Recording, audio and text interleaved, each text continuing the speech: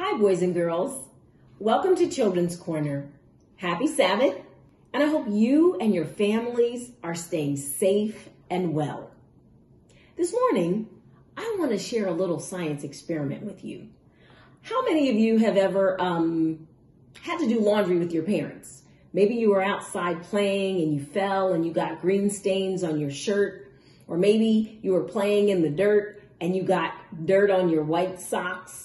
Well, when you came in and sorted the laundry with mom or dad, or maybe you do your own laundry, you decided you were going to wash. And in order to get stains out of white clothes, we use something called bleach. Well, I want to talk a little bit about how bleach works. You see, bleach is an oxidizer, and it gets things clean. So today, we're going to say that bleach represents the blood of Jesus.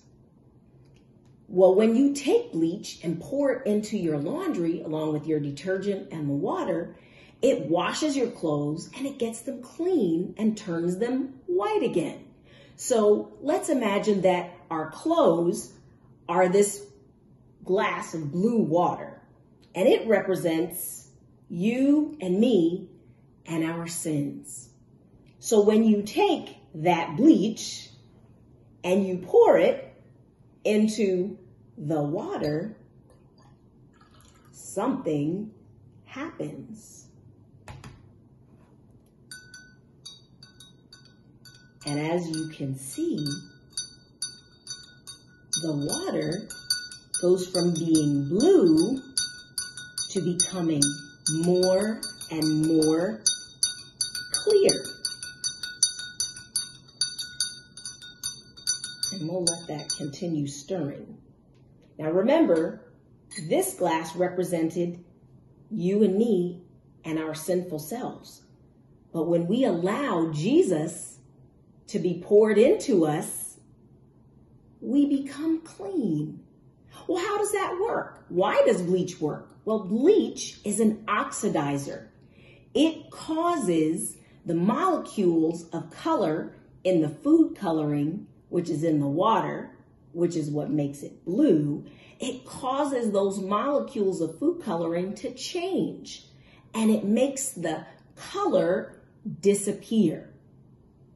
That's what Jesus and his blood does for you and me.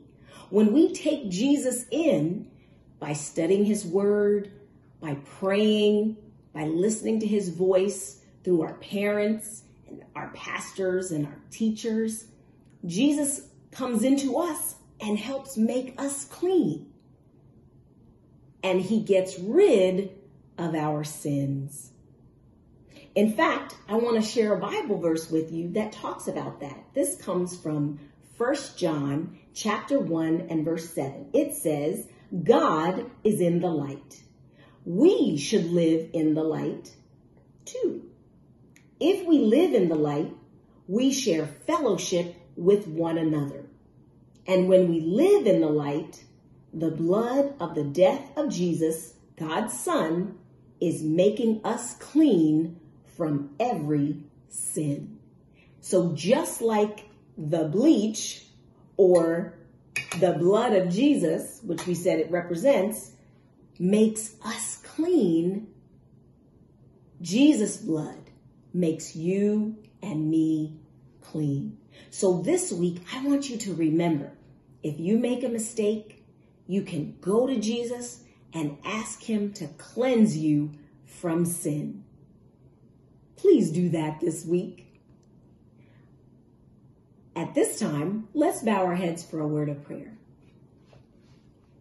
Dear Jesus, thank you so much for another Sabbath day.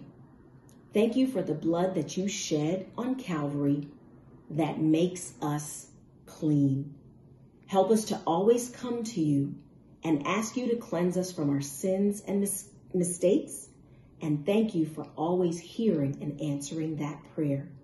In your name we pray. Amen. Have a great Sabbath, boys and girls.